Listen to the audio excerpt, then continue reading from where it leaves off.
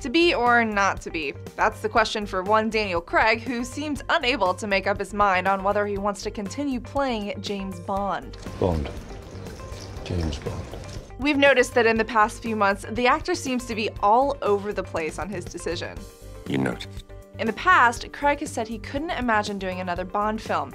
After all, Spectre will be the 4th Bond film for the star since his 007 debut in 2006's Casino Royale. But he's also gushed about the once-in-a-lifetime role. I literally have to pinch myself. And in an interview with Event magazine in September, he could only say great things. He told the magazine he gets a kick out of doing it. Among the gushing, he discussed his future with the franchise, noting he's contracted for one more film after Spectre, but he's, quote, not going to make predictions because if you don't get excited about making a movie of this size, then go home. 007 reporting for duty.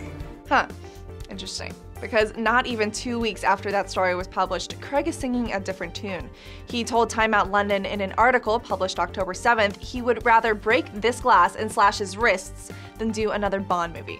Okay, those are some pretty intense emotions. We should also note he spoke about his 5-film obligation in the past tense, saying he was contracted for a 5th film.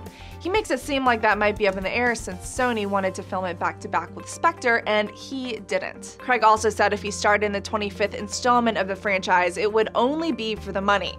That's quite the flip-flop from his Event magazine interview. We should also probably point out that he's been down this I'm totally over Bond road before.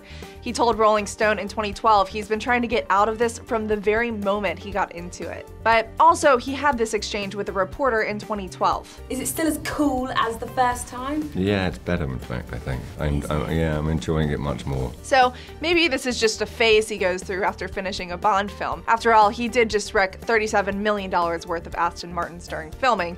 Would you want to dive back into another action film after that? You must be joking. For Newsy, I'm Lexi Hamasfar.